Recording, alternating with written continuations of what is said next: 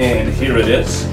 And first off, it's a fully adjustable 3-point sling. It features an 18-inch pad that's sewn in so it won't fold up on you. It also features a fully adjustable cam buckle.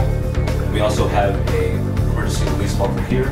It's got front and rear cage for both fixed and collapsible stocks, AR-15 style. And let me get into the installation of this on your weapon system.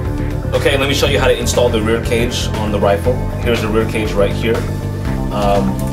It's real simple. As you can see, it's got comm loops on both sides, so it fits on both right and left hand side, depending on how you shoot. First off, you just slip it right on the buttstock here. Run it through the common loop, over and around, and secure it here. Hook and loop fastener. Alright, let me show you how to install this sling onto a collapsible stock. Here is our collapsible stock setup. And then here is our mounting hardware, which is supplied with this sling.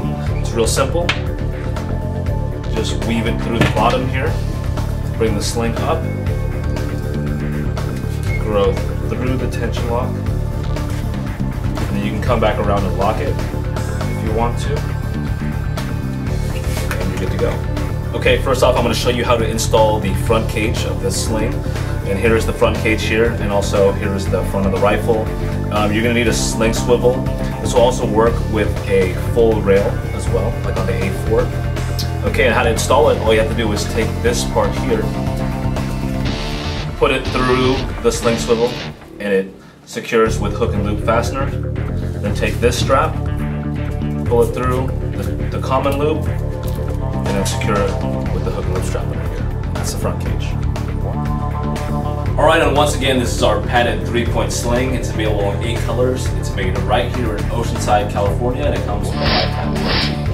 And I'm Guion, and as you know, your life depends on your gear, so have the advantage with BDS Tactical M16.